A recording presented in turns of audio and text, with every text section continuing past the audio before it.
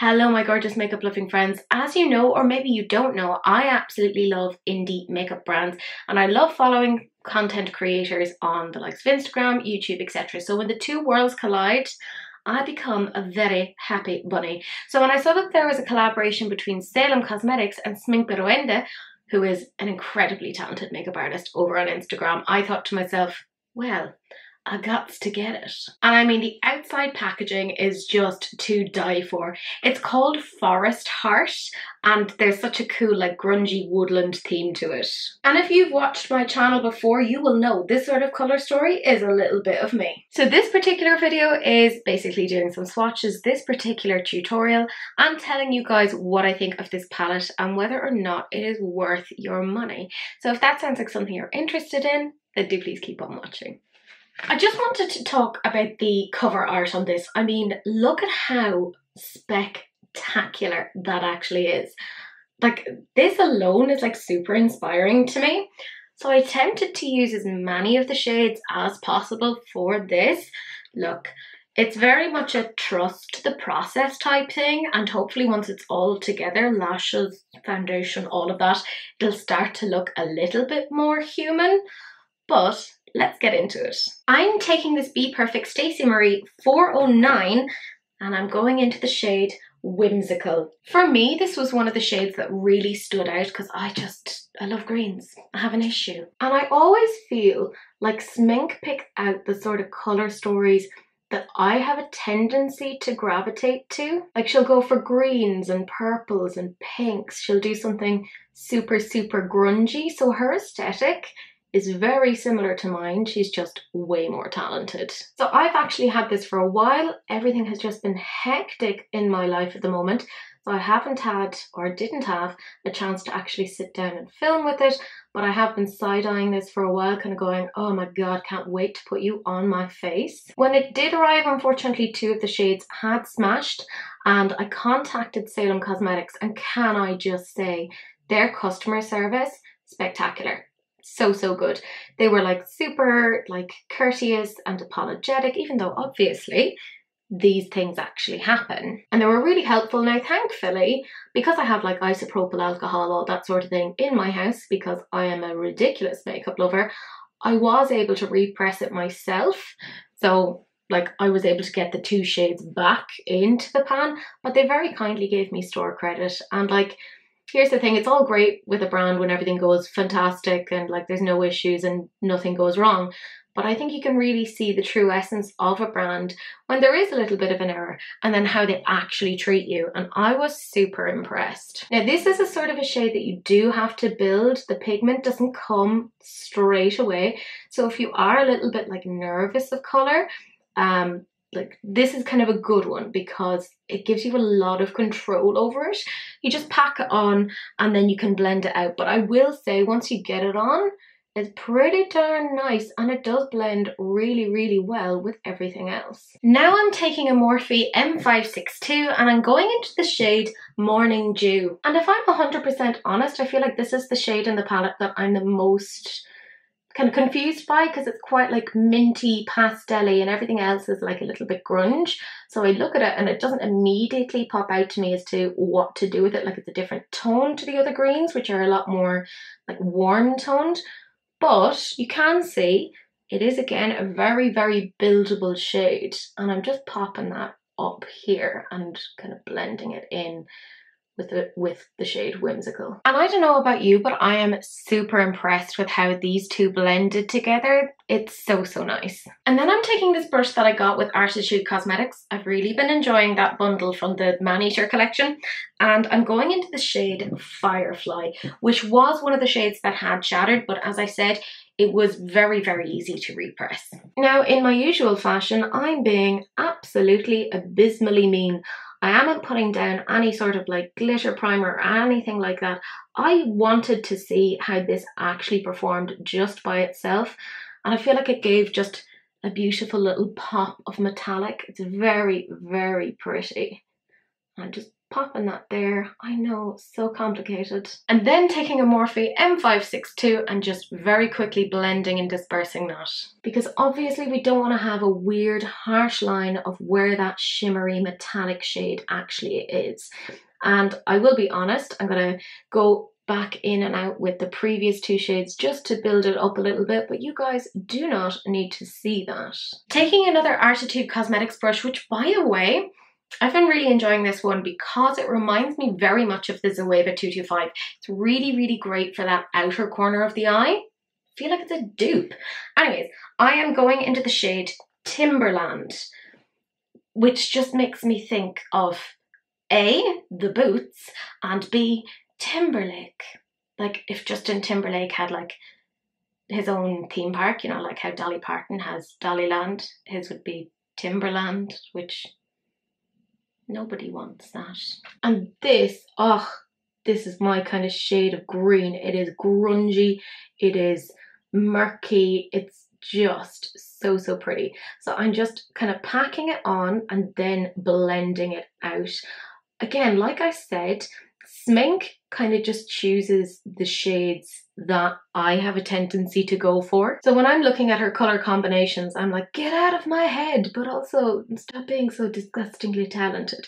Like all of her looks are spectacular, and to boot, she seems to be a very nice person. I'm not saying like I know her personally, like I've had a couple of conversations with her, but she's very, very nice. So it's always really kind of nice when you see that there's an indie brand that is supporting somebody who appears to be very, very genuine. And then I'm taking this Lois Cosmetics brush and I'm just going to take a little bit of Whimsical and Timberland, because if you know me, you will know that I am lazy, and I'm going to blend between the two. Just because it's honestly the easiest way of diffusing these things, and I will go for any sort of life hacks that make things quicker, easier, and generally better.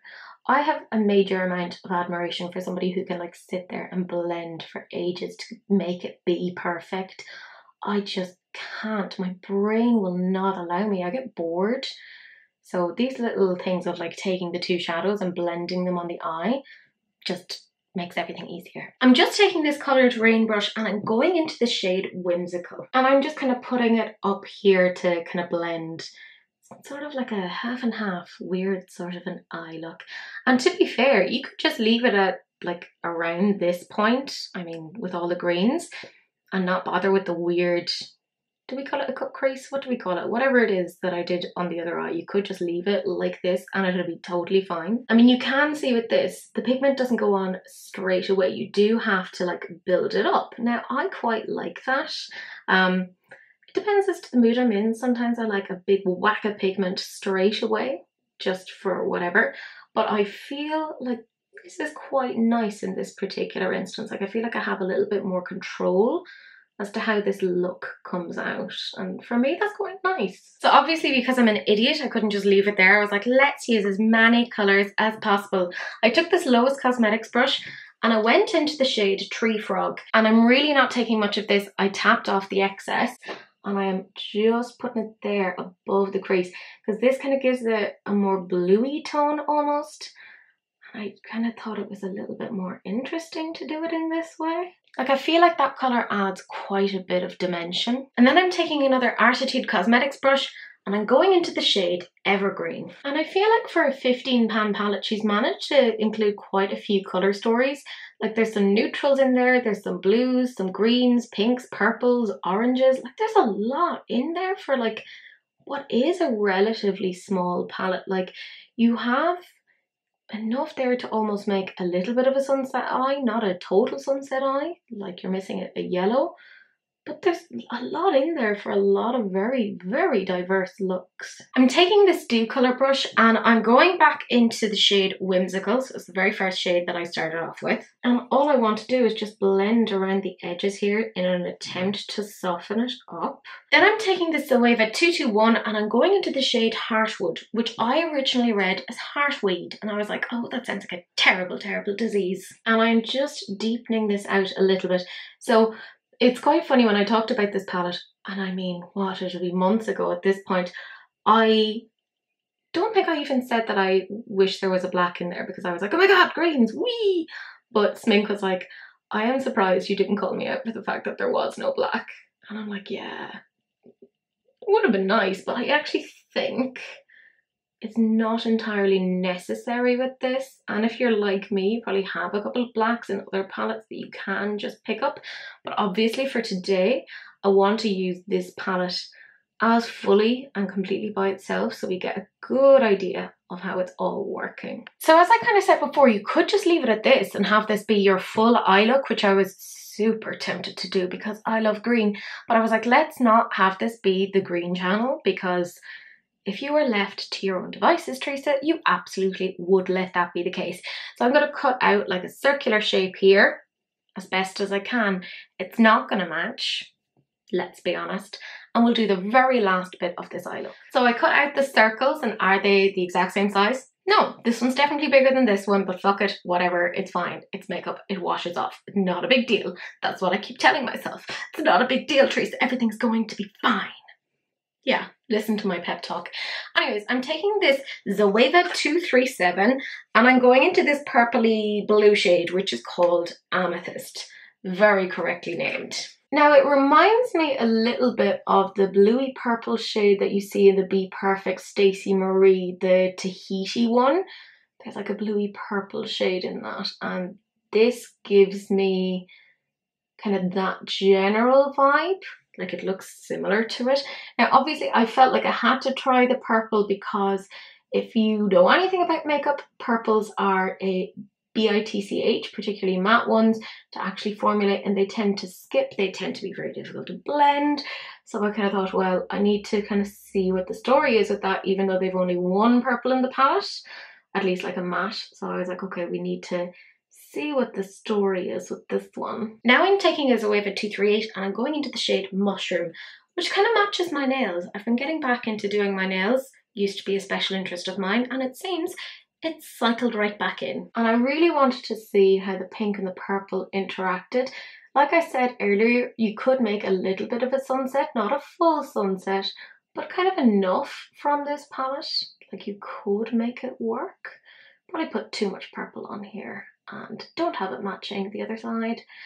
But oh well, worse things have happened. Now I'm taking a blank canvas E10, I'm taking no product on this, and I just want to blend the purple and the pink.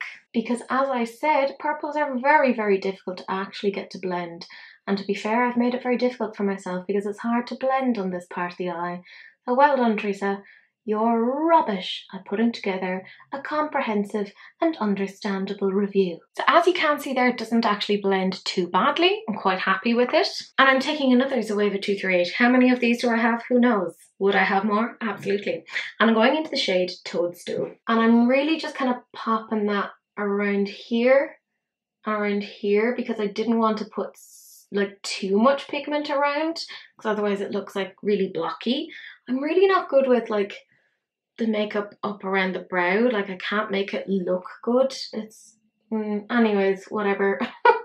It's fine, it's fine. And now another blank canvas E10, and I'm just going to blend all of them together. Now, full disclosure, this does take a little while to actually do, and yes, a good chunk of it gets into my brows, which I do still have to clean, but it'll be fine.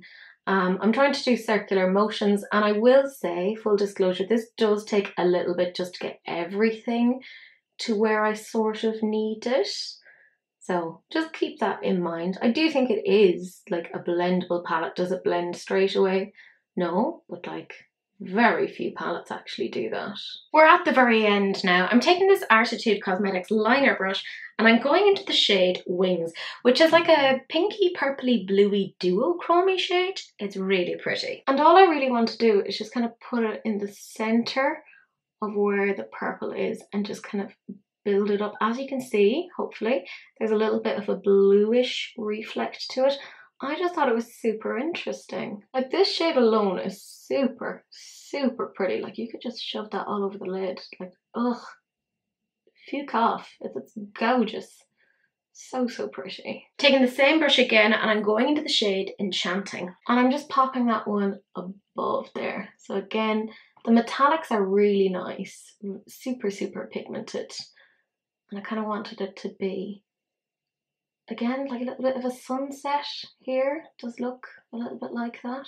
Taking the same brush again, and I'm going into the shade Dusk. It was one of the shades that arrived shattered, but it was super easy to fix. And it doesn't seem as though that slight break had any impact in terms of its performance, because it still performs pretty well. Now, I've taken very little of it on the brush because I didn't want to have it overpower, because golds have a little bit of a tendency to do that. But yeah, I really wanted that little almost weird spotlight eye with a sunset. Very strange. And I'm finally taking an Inglot 208 and I am just blending those. So dispersing it so that that purpley blue isn't quite as big a thing. And just making it a little bit more gentle. So friends, that's it. That's the eyes done. I'm obviously going to do some liner around that to kind of make it look a little bit nicer, but I will come back once I've put all of my face together to talk about this palette. Can I have a moan about having hooded eyes? Because I was putting on like glitter eyeliner and I was like, yeah, great, this is going well. And then I obviously blinked in a certain way and then just glitter liner went like everywhere. Because of the shape that I had taken. I'm very ambitious and I forget that I have hooded eyes. But anyways, this is what it all looks like together. Like I said, I did use a glitter liner. It's OPV in the shade, I think, No Limit. Anyways, you'll figure it out. It's fine. Let's zoom you in so you can see what this looks like. So this is the eye look all together. It is very green heavy. Are you very surprised? If I kind of shift my eyes in a certain way or my face in a certain way, you can kind of see the shifts on the purpley pinky shimmers. But realistically, you'll see them better when I take off my glasses. Don't mind if there are indentations. There probably are. Is it a weird eye shape? Yeah. Yeah, it is. All in all, I feel like this palette performs really, really well. It will come down to your personal preference, okay? So if, for instance, you like a pigment that packs on colour straight away, this isn't going to be the one for you. However, if you like a more buildable formula that you have a little bit more control over, then it's definitely the palette for you. I think this is more for people who are a bit more adventurous and happy to take time with playing with their makeup. That's just a me thing, but that makes sense with Smink. Like, all of her looks are really, really detailed, so it makes sense that she's going with a formula that does allow you to kind of build and take away and build and take away. Like, it's a very makeup artist sort of formula, if that makes sense. It probably doesn't, but there you go. The mattes perform really, really well. Like I said, they are buildable. You don't get that punch straight away. So I even feel like if you're very new, you might quite enjoy that. Because if you're frightened of trying colour, you have a lot of kind of control as to how much and when you can stop. With other palettes, you're like putting on that same shade of green and it's like, oh my god, it's everywhere. And then you have to start from scratch. I feel like you're going to have a little bit less errors with these sort of palettes if you're a bit nervous of makeup. So I kind of appreciate that. I think there's definitely a space for that in the market. In terms of giving it a mark out of 10, I actually think this is really, really nice. It's definitely missing a black. I'm sorry, Smink. I'm sorry. I personally love a black in a palette. That's just a me thing. I would have absolutely loved that. I do feel though that for a £15 palette, you are getting an awful lot in there. You're getting your shimmers, you're getting your mattes, you're getting several different colour stories. It's very cohesive and yet very, very versatile. So for me, it's definitely a 9 out of 10. I think it's actually really, really beautiful. It was one of those palettes that when I saw it, I was like, well, I'm going to have to get it. And then it was like, oh, this is also a palette from Smink. And I was like, oh my god. Oh my goodness, like, have to get it now. I think it's absolutely fabulous. If you like this colour story and you've kind of been on the fence as to whether or not you'll get it, I would recommend it. I think you would enjoy it. Maybe, who knows? Depends upon your preferences, as I said earlier.